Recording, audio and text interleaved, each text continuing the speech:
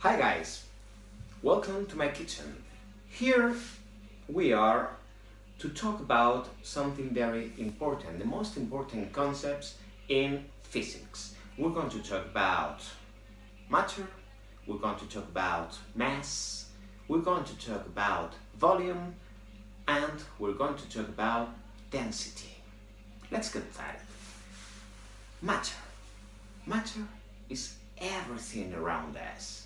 Everything is made up of matter. Everything that has mass and takes space is made up of matter.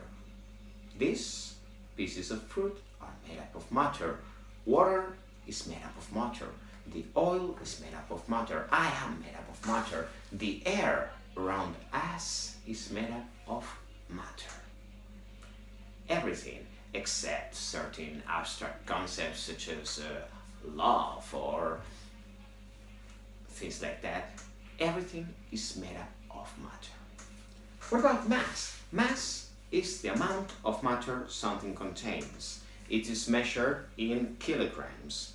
And, well, it's important not to confuse mass and weight. Weight is a force related to the force of gravity, whereas mass is simply the amount of matter something contains.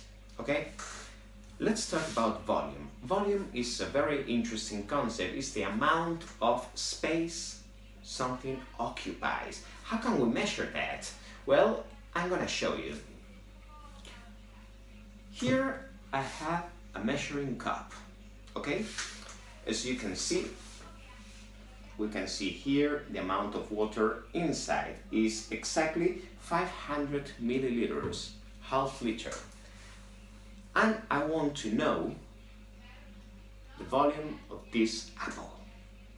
What can we do? Okay, if I put the apple inside, according to the Archimedes principle, the water level is going to increase. And this way we'll know the volume of this apple. Let's see.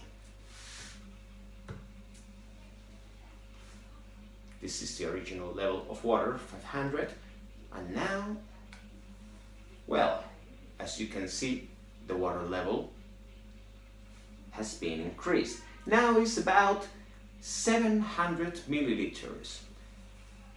700 less 500 is 200 milliliters, and this is this apple's volume, 200 milliliters.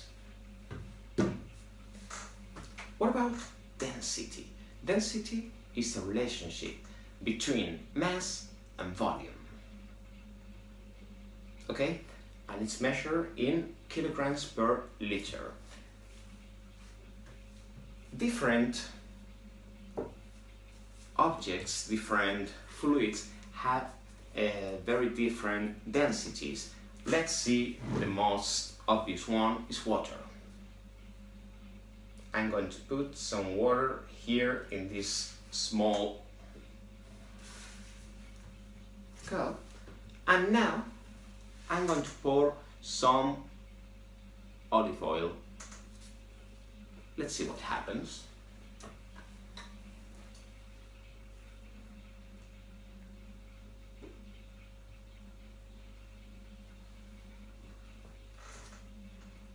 As you can see, if we allow it to settle, something curious happens.